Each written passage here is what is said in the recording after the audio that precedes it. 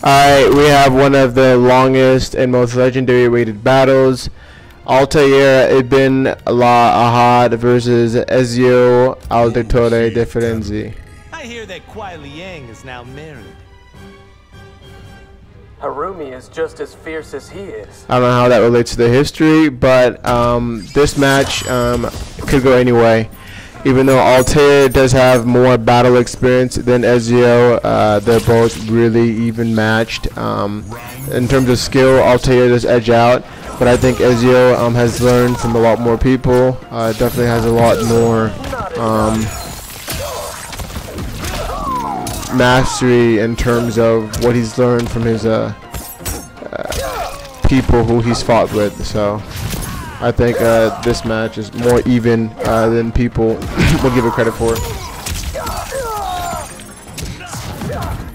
And we have peak master Ezio. Yeah, Ezio is kind of just, you know, really schooling Altair in the hand-to-hand combat department. And he does sort of have the edge as well, I would say, in weapons. As far as overall skill, that goes to Altair, and he is showing it right now, giving it his all.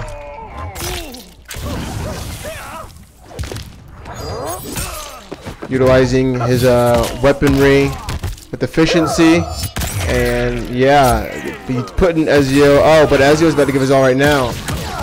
Oh, but his reflexes were on point. Altair knew exactly what to expect. And like I said, his overall mastery, his knowledge, learning from Amwalim is probably ubiquitous, because Amwalim probably had more knowledge than any master that Ezio has faced.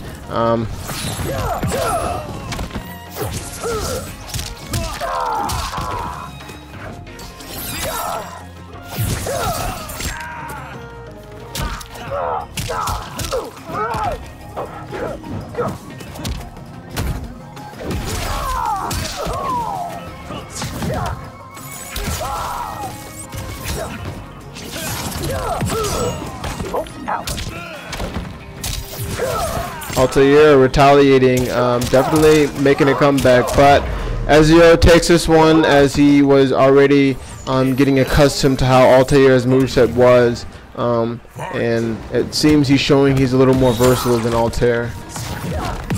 Altair starting off strong, is just fed up with how that match went, so now he's doesn't want to be disappointed, but his rage is blinding him, which is not uncommon. Ezio, though, learning from all of his previous training, is staying composed and is showing you why that he's just as skillful as Altair.